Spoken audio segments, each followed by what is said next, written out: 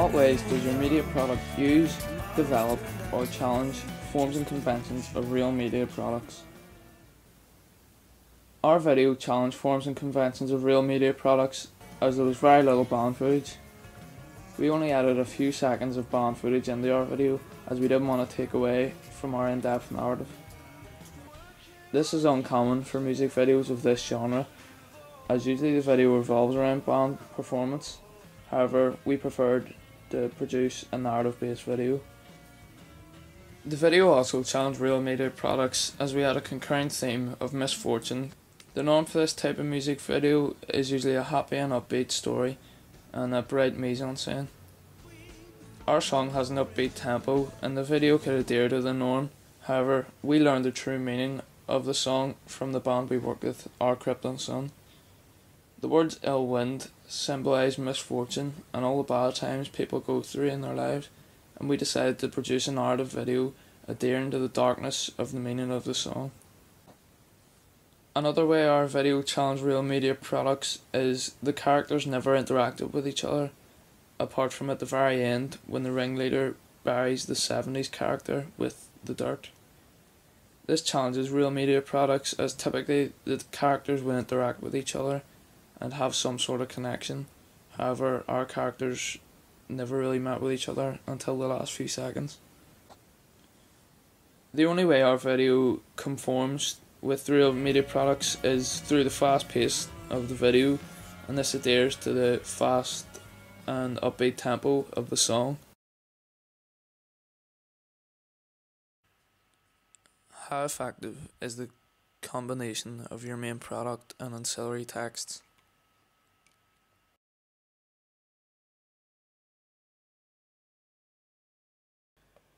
In terms of the website, we used an all black and white colour scheme. This helped combine the darkness of the song and the website together. The website was produced with an all black and white colour scheme as we felt this represented Our Krypton Sun's Chris perfectly, as he is not a flashy kind of guy, he's simplistic and down to earth.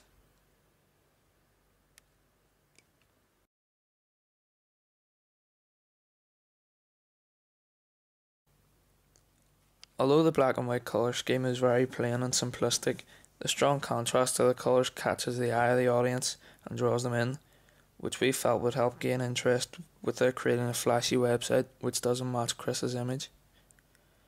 We also used a bold sort of font which you would see on posters, as that is the style Chris from Our Krypton Sun generally tends to use.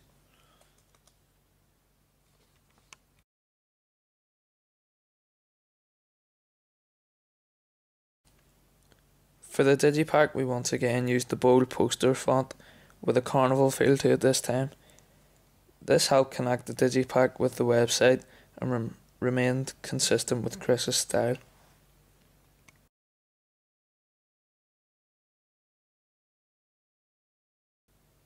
The usual digipack style is a bright colour scheme and tends to be very band orientated. However, we wanted to focus our digipack on our video and the song Ill Wind. We used dark colour schemes and stills from our video to keep the connection between the ancillary texts and the dark meaning of the song.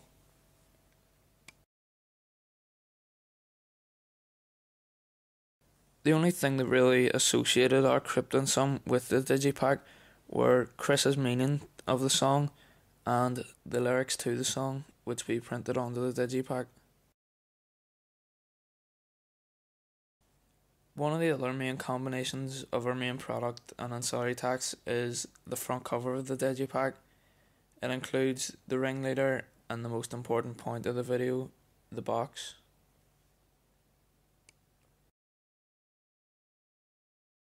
The digipack cover also includes tarot cards, which are consistent with the main product, as when the characters become possessed, the tarot cards flash around them, representing the ill wind and misfortune overpowering them.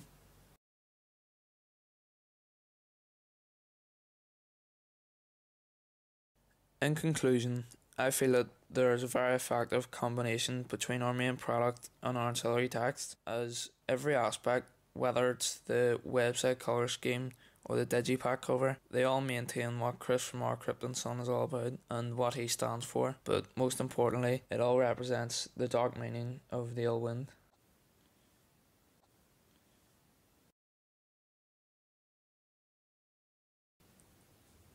What have you learned from your audience feedback? Through our audience feedback, we have learned a number of things. The audience felt that we had produced a good video in terms of mise-en-scène and locations, etc. For example, a number of them mentioned the huntsman's costume, the hill that the ringleader stood on during the ritual scene, and the explosion that the ringleader caused during the ritual scene. They also mentioned the fact that they enjoyed how the location seemed to go on a cycle with the characters between the loch and the forest.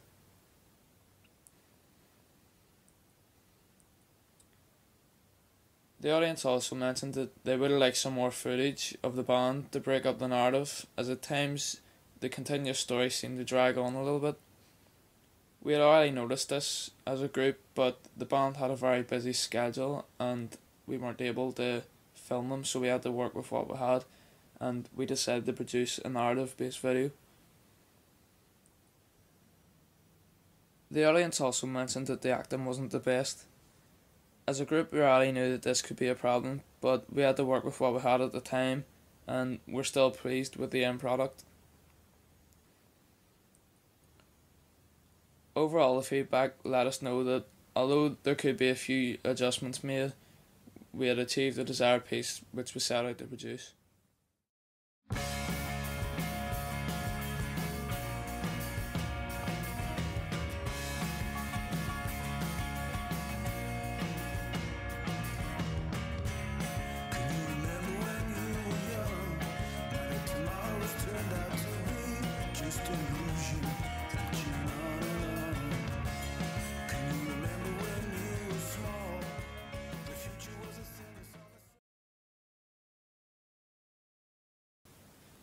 How did you use media technologies in the construction, research, planning and evaluation stages? For the construction of our video, we used a Panasonic 1080p HD camera. This camera was amazing quality and using it really helped enhance the look of our video.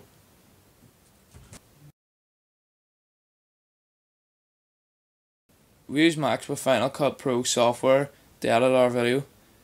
This software enabled us to add numerous effects to our video, such as the cinematic look you see right through the whole piece, and it helped produce an excellent final product. The Max also gave us access to the internet. We were able to go onto YouTube and research similar artists to Our Krypton Son, such as Boathouse and Elbow, who also try to adhere to the old country and rustic look. We were able to watch their videos and gain inspiration for our video. The internet was also our main source of communication with Our Krypton Son's lead member Chris. We were able to email him our ideas and discuss different options. We also created a Facebook group to communicate with each other and arrange dates and times for shooting the video. This was very useful as one of our actors doesn't go to our school, so it helped us all stay in contact with each other. I've also filmed my voice for this evaluation using the Panasonic 1080p HD camera and edited it all together using the Final Cut Pro software on the Mac.